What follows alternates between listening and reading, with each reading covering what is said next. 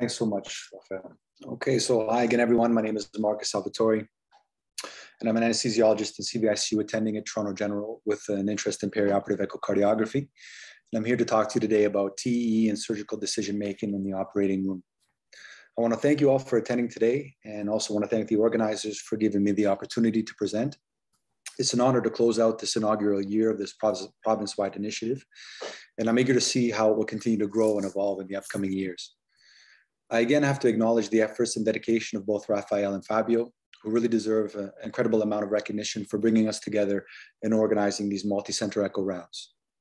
The feedback we've received so far has been very encouraging, and we would like to continue to expand. So please email Rafael or Fabio with any suggestions regarding format or potential topics, or if you know of any other centers that would like to be included. We are in the process of getting these rounds accredited, so hopefully we will be eligible for CPD credits in the upcoming year. So I have no disclosures or competing interests. But in terms of acknowledgements, I've had the good fortune to train under some incredibly supportive and experienced mentors that are world-renowned for their expertise in echocardiography. Particular thanks goes to Dr. Ahmad Omran, consultant cardiologist who helped to develop this lecture and joins us on the call today to provide additional insights. I also want to acknowledge the talented roster of cardiovascular surgeons that we have here at TGH. Collaboration and collegiality across the drapes is essential for optimal patient outcomes in all ORs, but nowhere is it more important than complex cardiac surgery. To that end, I would like to introduce Dr. Mitesh Padiwala, a cardiovascular surgeon here at TGH who specializes in advanced valve repair, mechanical circulatory support, and heart transplantation. He's joined the call today to provide a valuable surgical perspective. So today's lecture is inspired by the 2020 ASC guidelines entitled The Use of Transesophageal Echocardiography to Assist with Surgical Decision-Making in the Operating Room, a Surgery-Based Approach, by Alina Naikawara and a roster of international experts that includes our very own Dr. Vegas.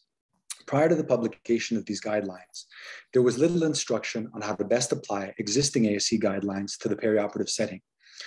Most ASC guidelines were developed for cardiologists interpreting transthoracic images under ideal conditions. But as we all know, the OR is a very different place, a dynamic environment with unique challenges. As highlighted by Naikawara, hemodynamic fluctuations, electrical pacing, positive pressure ventilation, fluid shifts, and surgical maneuvers can all impact echocardiographic evaluation. It is still vitally important that we are able to perform rapid, thorough, and accurate assessments so that we can best inform surgical decision-making. Over the course of this lecture, we will review 3 cases in which TEE was essential to surgical decision-making. We will show how TEE can be used to refine diagnoses, detect new pathology, adjust the surgical plan, and assess surgical results. We have included evidence-based discussion from the surgical literature where appropriate.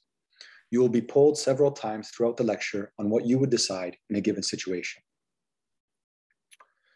So quickly, before we get started, some important caveats to mention. Firstly, the optimal surgical technique or approach will depend largely on local expertise and experience. Optimal is in quotation marks here, as there are often many ways to skin a cat, and the technique most likely to succeed is the one most familiar to the surgeon. Secondly, the 2020 guidelines are comprehensive, but obviously can't cover every surgical circumstance or ambiguity that may arise. In those cases, we have deferred to the surgical and echocardiographic literature to guide our decision-making. Lastly, although the specific surgeries that we are going to discuss may not be performed at your institution, the learning points are all broadly applicable.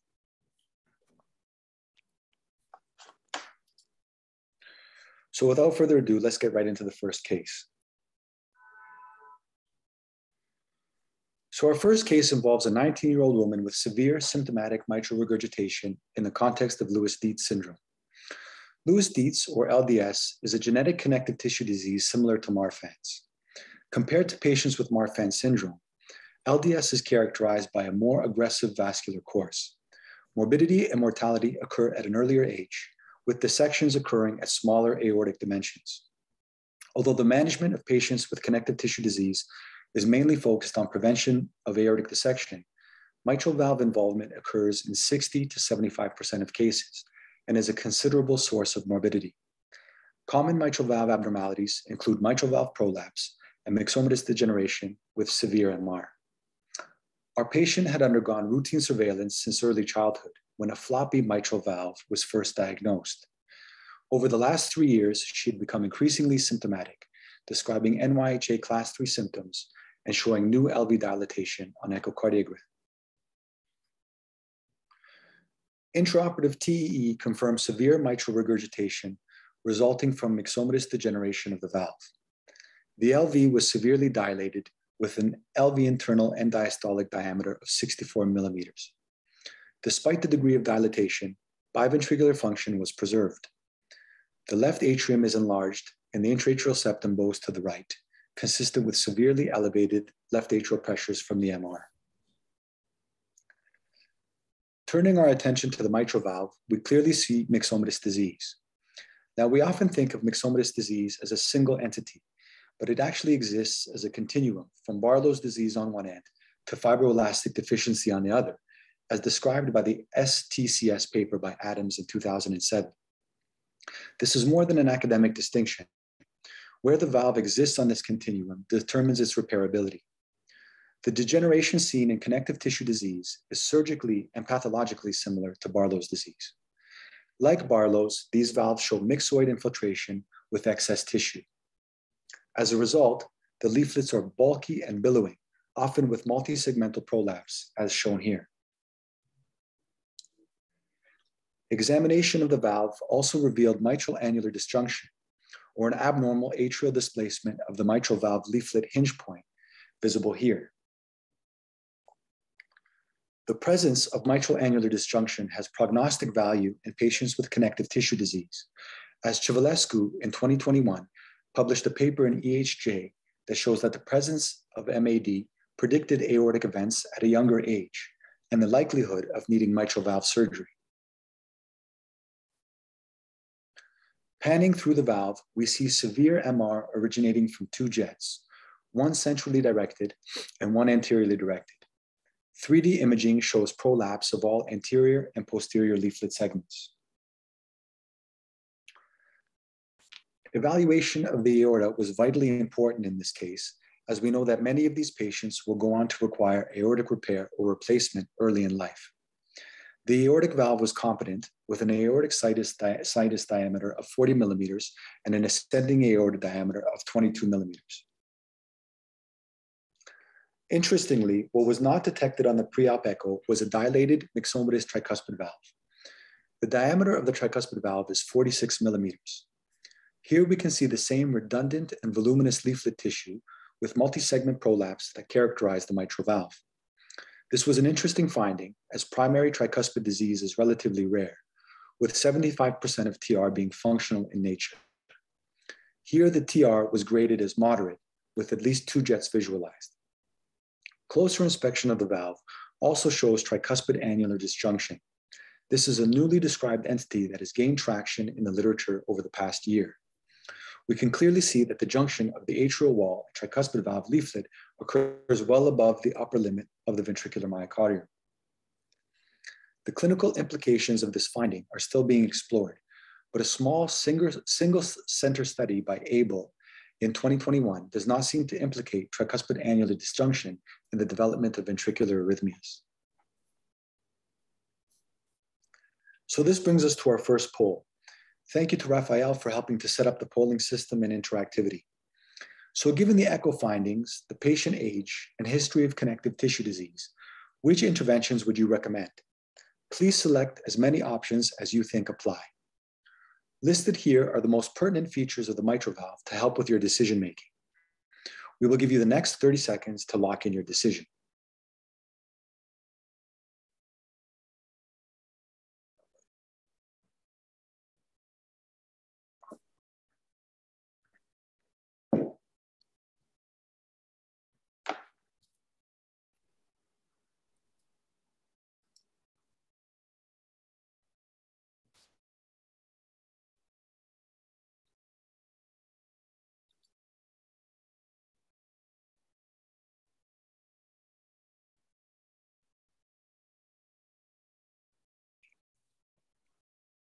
Seconds, Marcus. Yeah. So as the results are tallied, let's review the recommendations from the guidelines. In their section on mitral regurgitation, Naikawara identified the following features predictive of SAM following mitral valve repair: a myxomatous mitral valve with redundant leaflet tissue, a non-dilated LV, anterior and posterior leaflet lengths of over 20 and 15 millimeters respectively, measured in mid-diastole. Ratio between the lengths of the interior and posterior leaflets of less than 1.3 in systole, a short C-sep distance of under 25 millimeters, a narrow aortomitral angle of less than 120 degrees, a thick basal interventricular septum of over 15 millimeters, and anterior displacement of the papillary muscles. Although intuitively you would think that the more predictors present, the greater the likelihood of SAM, this assumption has never been proven. Our patient has 3 predictors of SAM following repair. Before revealing the poll results, I'd like to take a moment to hear from Dr. Badiwala. So Mitesh, regardless of what the literature says, in reality, do these echocardiographic features influence your management?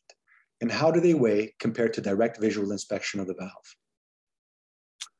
So they do weigh into our management. In other words, if you find these echo findings, then it makes us alerted to the fact that the patient is at high risk of SAM, and it will change our surgical approach to take that into account. In other words, we will conduct maneuvers to try and minimize the risk of SAM to compensate for some of these echocardiographic findings. We will make the posterior leaflet shorter if we need to. We will make sure the coaptation line is posterior. We will avoid the use of downsizing rings. And so, or we'll do a myectomy if that's the case. So it does influence our management. In terms of visual inspection of the valve, visual inspection of the valve will only give us the heights of the posterior and anterior leaflets. It gives us limited data to suspect there would be a higher risk of SAM other than the tall posterior leaflet. Classically, more than 15 millimeters on visual inspection should alert us to the fact that there is a higher risk of SAM, or a coaptation margin that is more mid or anteriorly located. And so the echo findings do influence our management. This is very helpful. And with myxomatous disease in particular, what are the features that make a repair most challenging? So, if it's isolated to posterior leaflet in one segment, it's easy. If it's isolated to posterior segment, posterior leaflet multi-segment, it's a little bit more challenging, but still relatively simple. But when it affects both leaflets and there is a relative difference in the coaptation height, in other words, one leaflet is prolapsing to a different severity than the other, then that makes the repair more challenging.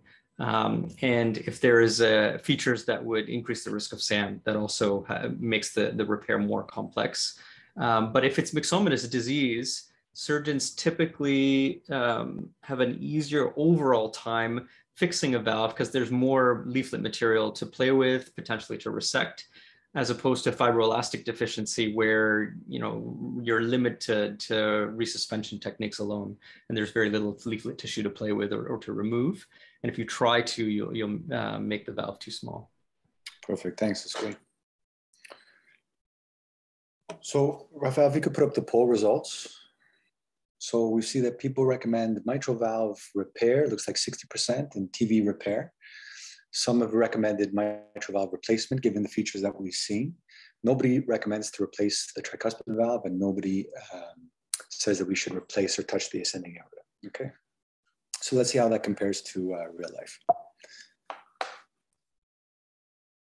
So the mitral valve was repaired in this case. On surgical inspection, the mitral valve was a Barlow's valve with myxomatous degeneration of all segments.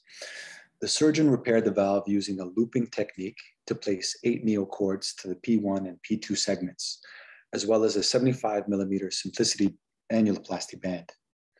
A tricuspid annuloplasty was also performed to correct the TR and gross dilatation of the tricuspid valve annulus. There was no ascending aorta intervention. A small PFO was closed and the left atrial appendage was ligated. Now, the closure of the appendage is a bit controversial in this patient, but it is the common practice of the primary surgeon.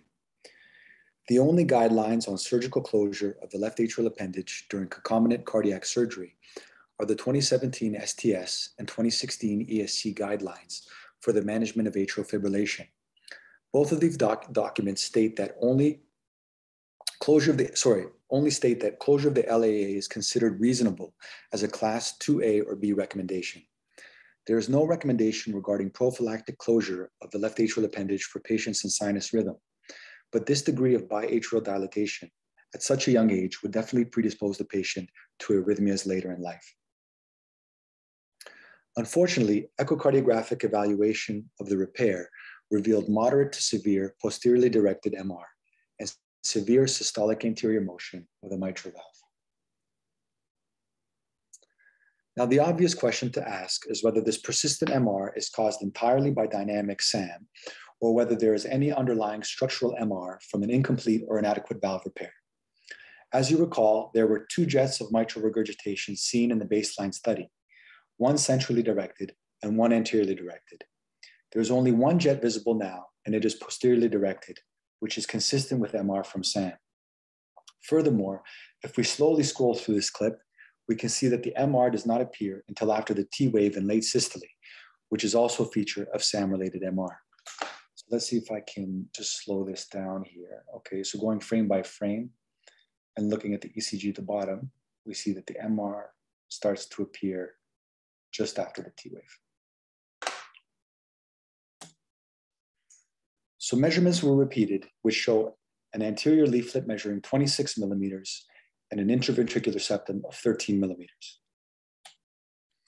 3D evaluation of the valve showed that there really weren't any more prolapsing segments, and the length of the posterior annulus to the coaptation point was 17 millimeters. So for our second poll, the surgeon turns to you and asks, what do you think I should do? Now, the 2020 guidelines predict SAM before repair, but they don't give much additional guidance on what to do if you have SAM post-repair. So the options are A, attempt medical management with volume expansion, reduction in heart rate, increased peripheral resistance, reduced contractility, and discontinuation of any inotropes. Revise repair by shortening the anterior leaflet. Revise repair by shortening the posterior leaflet. Perform a myectomy. Replace the valve with a mechanical valve, replace the valve with a low profile bioprosthetic epic valve, or insert a larger annuloplasty ring. Again, choose all options that you feel are correct. We'll give you 30 seconds.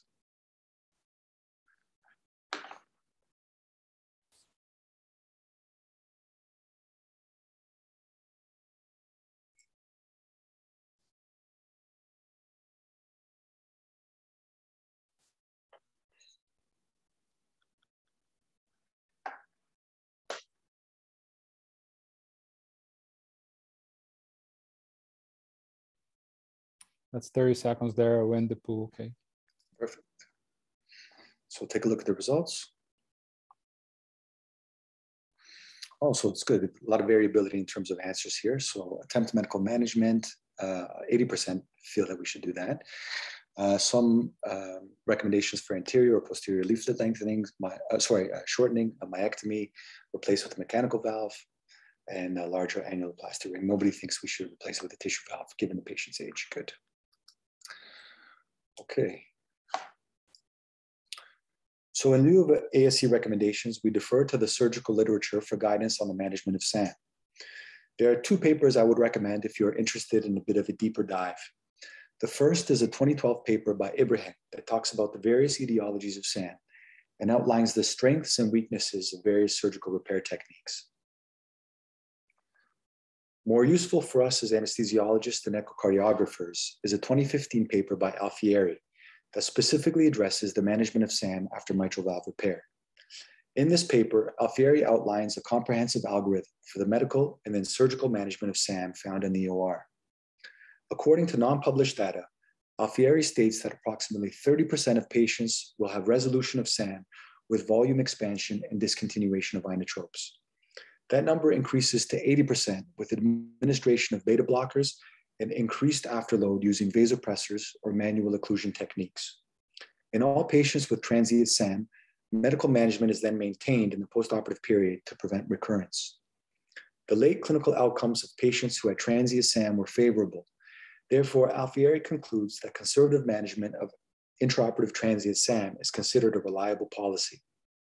The conclusion is supported by a small 2015 study by Cooperstein et al. And JTCS, which showed that post-repair SAM occurs in about 8% of patients, but less than 1% requires surgical reintervention. Of those patients with transient medically managed SAM, only 5% showed significant SAM on follow-up stress echocardiography.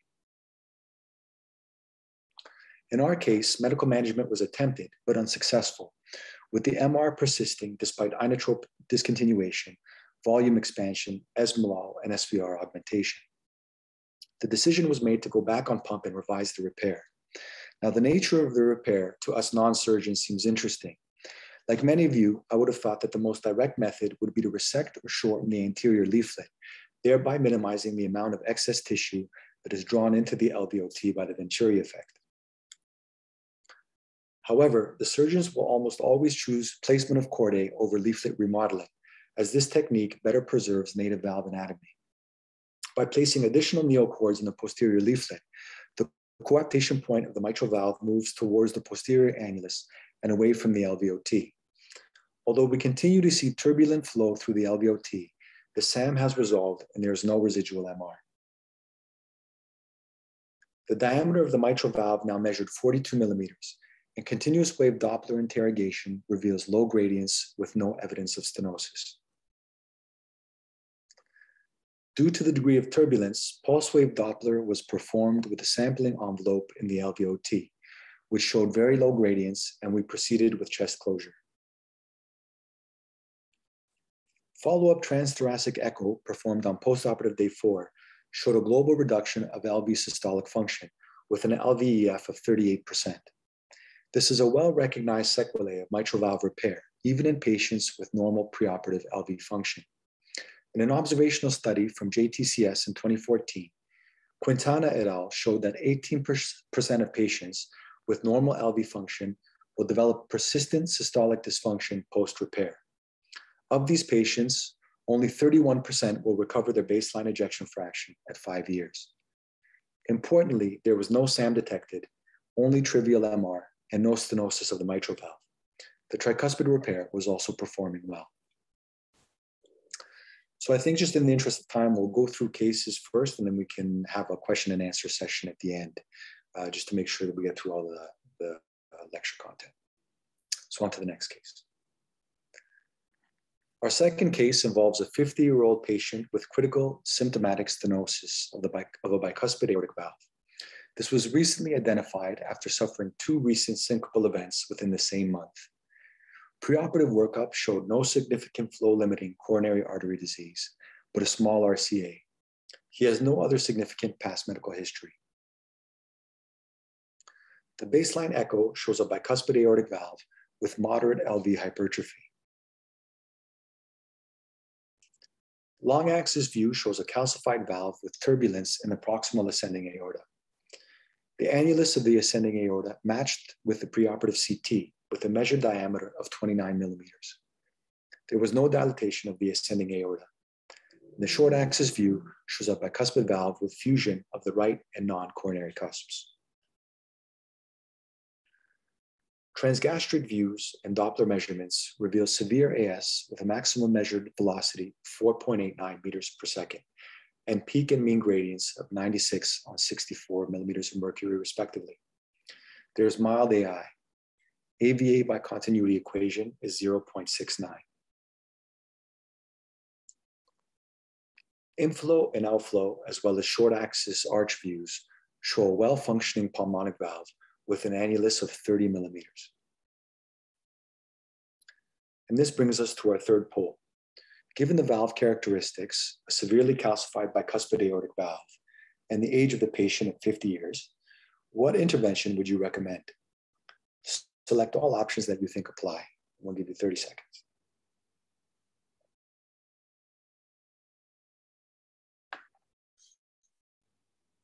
I think this was supposed to be a single choice. Oh, sorry, I apologize. Yeah, Raphael, single choice, please.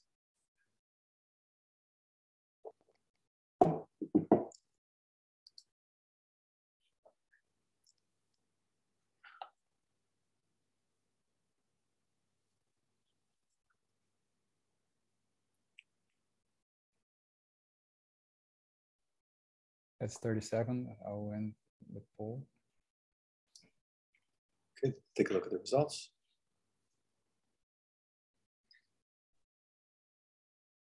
Okay, so mechanical aortic valve in 40%, 24% bioprosthetic, and a Ross 30%. Okay, good.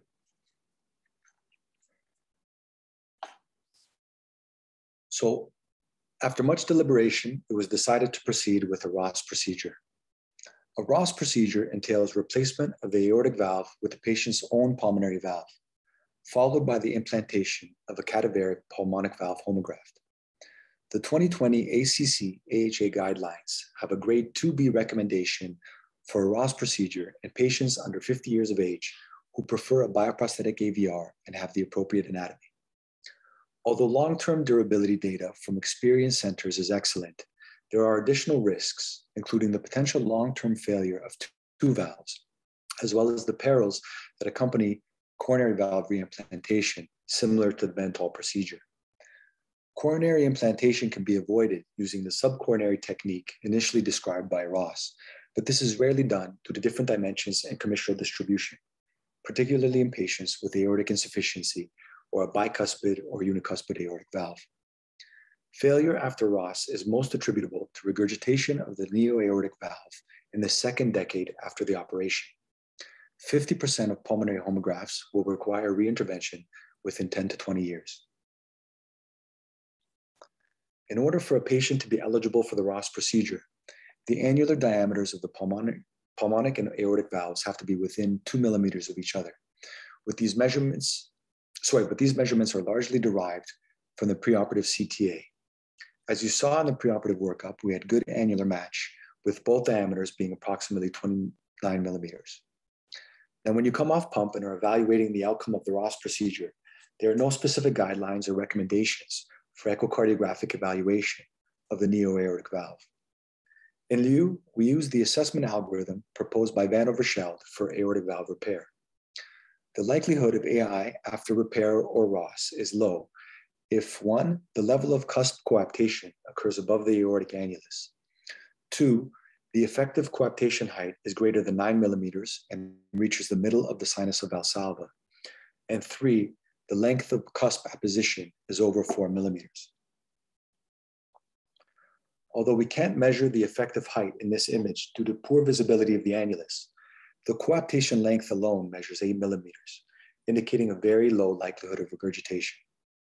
Remember that the pulmonary autograft is harvested and implanted as a conduit attached to a short piece of pulmonary artery, and so paravalvular leaks cannot occur.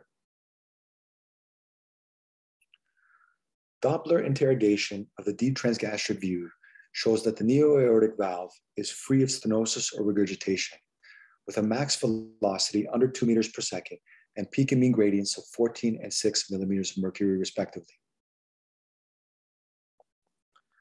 The pulmonic valve is replaced with a cadaveric, cryopreserved pulmonary homograft.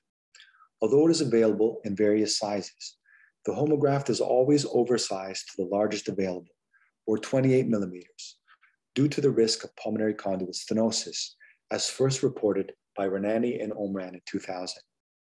A low gradient is crucial here, as peak Doppler gradients will typically double within the first week following surgery. After evaluating the valves, we returned to the 4-chamber view to see that the RV was increasingly dilated and showing signs of moderate to severe dysfunction. Contractility at the base was preserved, but the remainder was largely akinetic. A short axis mid-papillary view of the left ventricle showed a D-shaped septum in both systole and diastole, suggesting RV pressure and volume overload. And this brings us to our fourth poll. Given this new finding of progressive RV dysfunction, what would you recommend to your surgeon? The options are A, the RV dysfunction is likely due to a long pump run and potentially pacing, so proceed with expectant management only. B, Doppler and epicardial ultrasound of the RCA and pulmonic valve. C, go back on bypass to examine the RCA button. D, medical management with inotropes and nitric oxide. Or E, go direct to cath lab from the OR. Again, select all the options that you feel apply.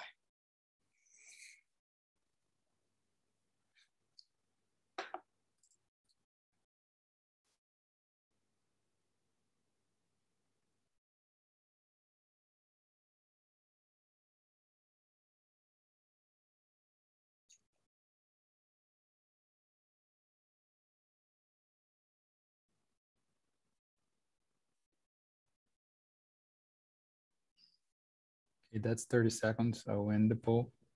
Okay. So as we tally the results, another question for Dr. Badiwala. So Mitesh, RV dysfunction in the post-bypass period is common, particularly after a long pump run. During coronary revascularization surgery, how do you differentiate transient post-pump dysfunction from true RCA ischemia, potentially warranting graft revision? You're right. This is common, but the distinguishing feature for me is when I look at the heart, if it is transient post-pump dysfunction, when the heart's reperfusing unloaded, the dysfunction typically gets better. So it's resolving. In this case, you are showing progressive dysfunction. And so that in combination with the fact that a coronary button was constructed would have raised the concern that this was actually ischemia. The other thing I look at is the evolution of the ECG. So it's the direction in which these evolutions occur. If the ECG changes are resolving, then I think it's post-pump dysfunction that's resolving. If the function visually is improving, then typically I chalk it up to post-pump dysfunction. But if it is the other way around, where it's worsening with time, especially with the heart unloaded, then after obviously excluding air or CO2 embolus, then I'd be worried about true ischemia. Perfect, thanks. So let's look at the poll results now. Okay, good. Another multiple or kind of a split crowd, which is good. So 40% expected management, Doppler and epicardial ultrasound of the RCA, 40%, back on bypass to examine the RCA button, 50%, and medical management with inotropes, 20, or in nitric, 27%, direct to cath lab from OR, 5%. Okay.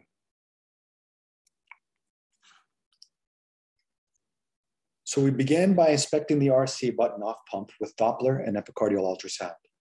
Visual inspection confirmed that there was no obvious kink, but the surgeons released some overlying tissue that might have been exerting some compressive effects. The Doppler signal was present. Epicardial ultrasound showed turbulent RCA flow, but an accurate Doppler interrogation for velocity could not be performed. Following this brief period of manipulation and evaluation, the RV function improved with minimal inotropic support. The patient tolerated protamine without issue, and both valves continued to function well. The chest was closed without incident, and the patient was brought to CVICU in stable condition. The patient was extubated shortly after surgery and progressed well in the immediate postoperative period. Unfortunately, around 12 hours after surgery, the patient became progressively hypotensive. Pressure requirements increased, urine output dropped, and the CVP rose precipitously. ECG showed marked ST elevations in V2 and V3. The surgeon was informed, and suspecting a recurrent RCA issue, the patient bypassed the cath lab and emergently returned to the OR for exploration. TEE showed preserved LV and valve function, but moderate RV dysfunction. The RV was not excessively dilated, and there was no significant TR. Given the TEE findings, an RCA kink was diagnosed, and the surgeons proceeded with aortocoronary bypass of the RCA using an SVG graft. RV function was promptly restored with a good result.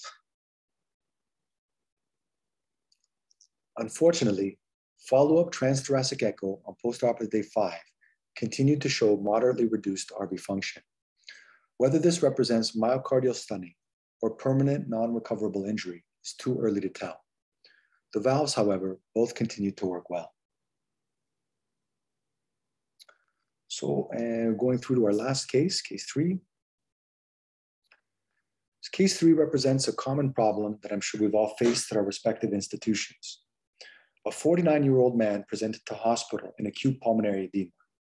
In the weeks preceding this, he experienced increasing difficulties with leg edema, paroxysmal nocturnal dyspnea, and orthopnea.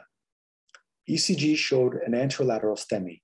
An emergent cath showed high-grade left main and RCA disease. He was scheduled for urgent CABG following a week of diuresis and afterload reduction.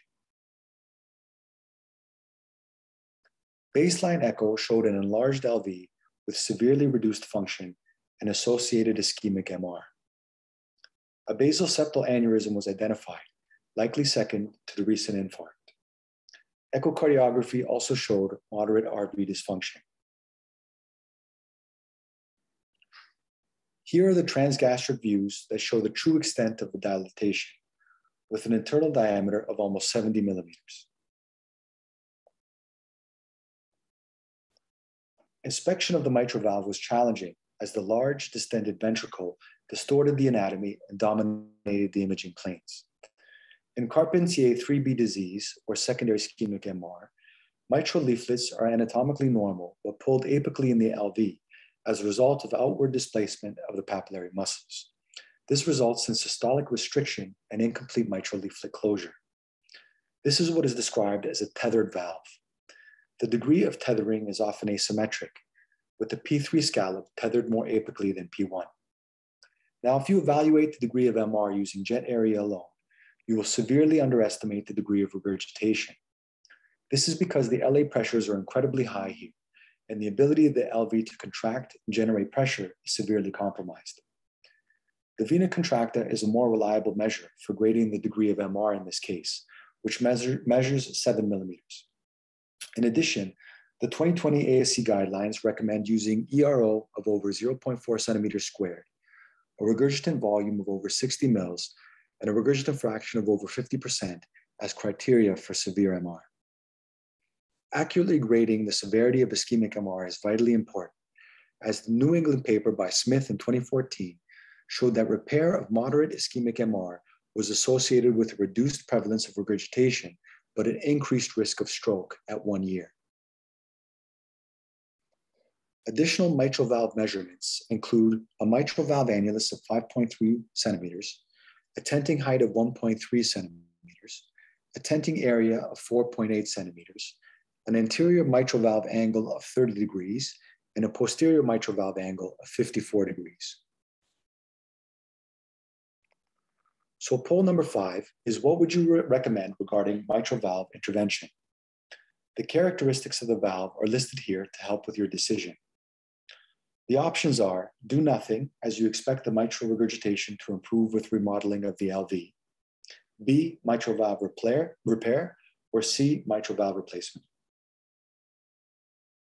This is a single choice poll.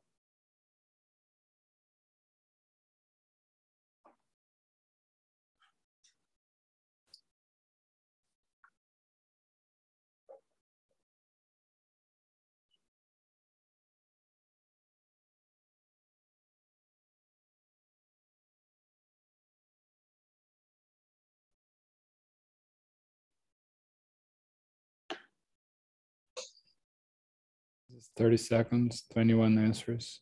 I'll end the poll. So as we tally the results, another question for Dr. Badiwal.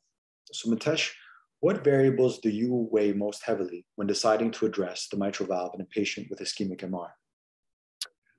So as a general rule, we avoid leaving the OR after a CABG with severe MR. So if they show up to the OR and they actually truly have severe ischemic MR, then you ought to do something about it.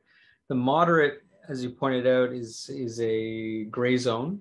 And in those patients, I would base my decision-making on their preoperative presentation. If they come in with congestive heart failure or symptoms of dyspnea consistent with their MR, then you ought to do something to at least repair the valve or reduce the MR.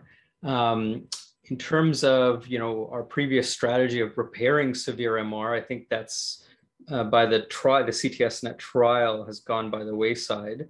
The strongest predictor of failure is what you showed in this patient, which is the basal aneurysm. So patients with a basal dysfunction or basal aneurysm have a very high recurrence rate of MR. And so the TEE does influence our decision based upon the presence or absence of a basal aneurysm. If the valve is severely tethered, then a repair is unlikely to work. And so those are finer points that do help us. In terms of, does there seem to be a long-term outcome difference? I think there is in the symptomatic patient.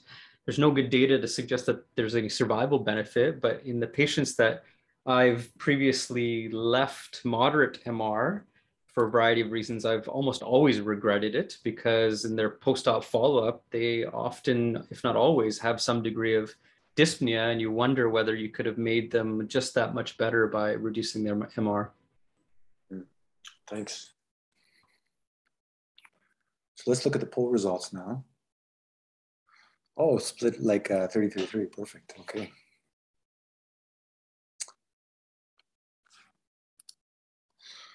So let's start with the decision of whether to intervene or not. The 2020 ACCHA guidelines for the management of patients with valvular heart disease outlines a treatment algorithm for patients with secondary MR. There is no proof that surgical correction of chronic secondary MR is effective in prolonging life, but observational studies and a sub-study of the randomized STITCH trial suggest that it is wise to address the mitral valve during CABG when secondary MR is severe. As we have a patient with severe MR undergoing CABG, surgical mitral valve correction in this case is a 2A recommendation.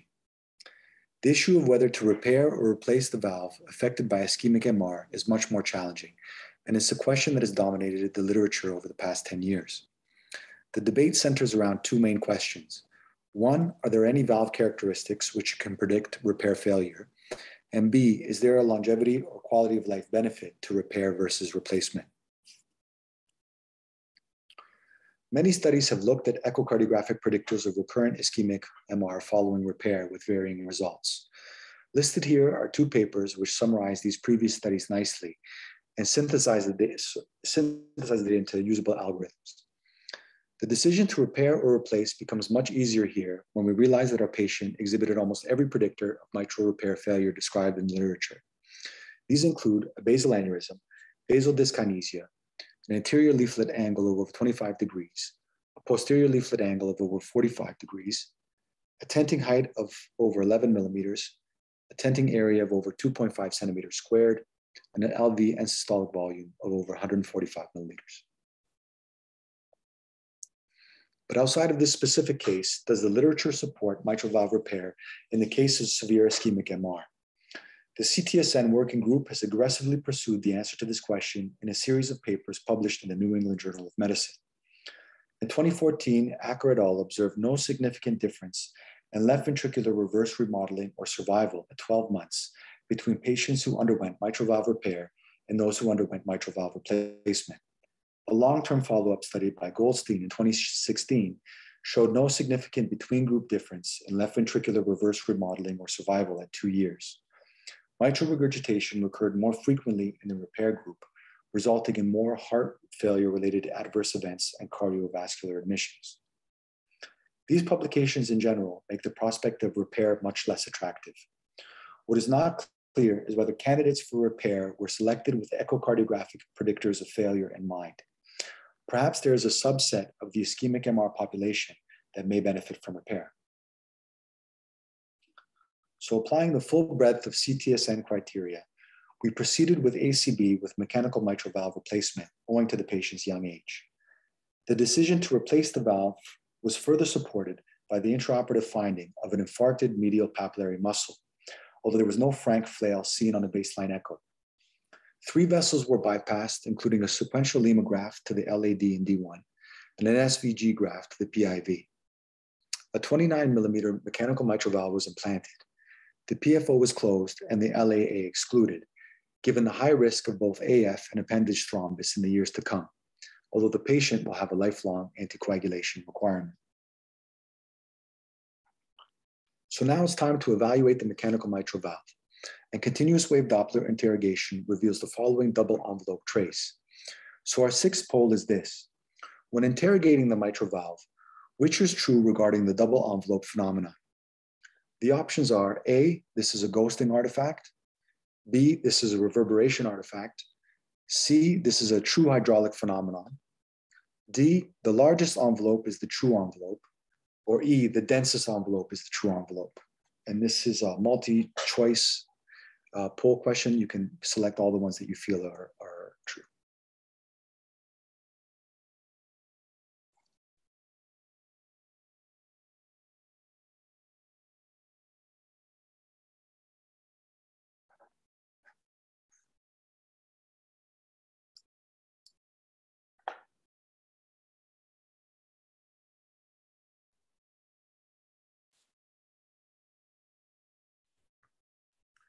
That's 30 seconds. I'll end the poll again.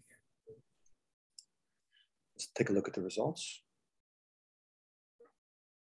So ghosting, reverberation, hydraulic phenomena kind of split, and most, if not all, look at the densest envelope as the true envelope, yeah. So the debate regarding the double envelope was recently hashed out by Weibel in 2019 in a letter to the editor in JCVA. Weibel's letter was in response to a publication by Couture et al., which referred to the double envelope as reverberation artifact, owing to the large amount of flow passing through the mitral valve at high cardiac outputs. A different group in an online communication to the American College of Cardiology suggests that the second Doppler envelope seen when interrogating the mitral valve inflow is a ghosting artifact.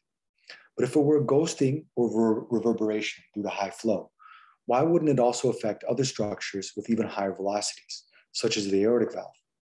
Secondly, if you compare the envelope sizes, you will appreciate that the ratios between the envelopes are never consistent with reverberation or duplication artifact, which would require an exact doubling of the spectral envelopes.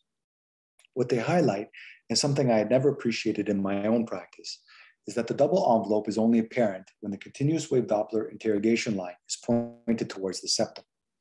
Changing your angle to avoid the septum often will resolve the double envelope altogether. This supports the theory that the second envelope represents flow acceleration of the mitral inflow wall jet along the septum. Back to our case, inspection of the valve revealed a well-seated mechanical valve in the mitral position with characteristic washing jets. Continuous wave Doppler oriented towards the septum revealed a double envelope tracing. Tracing the densest jet revealed a peak gradient of 8 and a mean gradient of 3. These gradients did not increase with faster pacing or augmented SVR.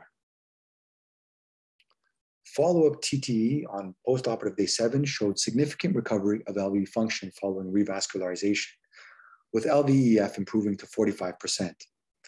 Peak and mean gradients through the mitral valve were slightly higher at 18/5, as expected. There was only trivial MR noted. Unfortunately, the RV function could not be assessed, but there were no clinical indicators of RV failure or dysfunction. And that brings us to the end of our presentation on TE and surgical decision-making in the OR, as well as the end of our first year of multi-center echo teaching series. Thank you all for your participation and attention, and I'll now hand it over to Raphael to field any additional questions, and Dr. Badiwala and Dr. Omran are both on the call to help add additional insights.